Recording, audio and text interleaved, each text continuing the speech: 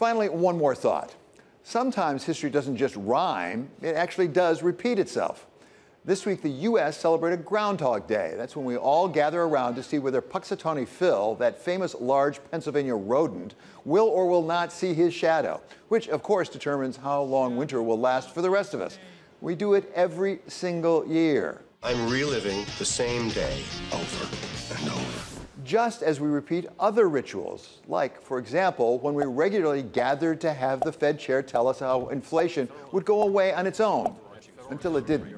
Our expectation is that these high inflation readings that we're seeing now will start to abate, and that's what we think. There will be inflation, but that the process of inflation will stop. In the end, it will be transitory, and people need to have faith in the central bank. We also regularly gather to hear Mike Novogratz tell us that the rosy future for Bitcoin is just around the corner. 5 years out, if Bitcoin's not at 500,000, I'm wrong on the adoption cycle. There's tremendous amount of venture capital that continues to come in the space. $5 billion last quarter, $9 billion the quarter before that. We've got all kinds of projects that we want for when the institutions come. Crypto will take off again. I think it gets to $100,000 or higher by the end of the year because I see all these new participants coming in. The world of sports is not without its own version of Groundhog Day, the special ritual when sports megastars announce their retirement, only to have to do it all over again when their retirement doesn't take.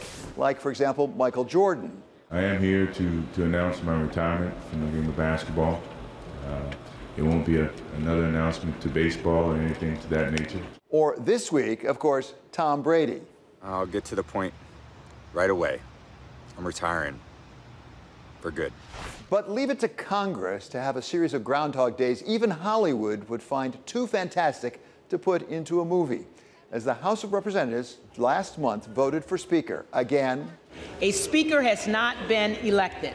And again. A Speaker has not been elected. And again. A Speaker has not been elected. Leading one of our representatives, Republican Kat Cammack of Florida, to christen it officially. My colleagues,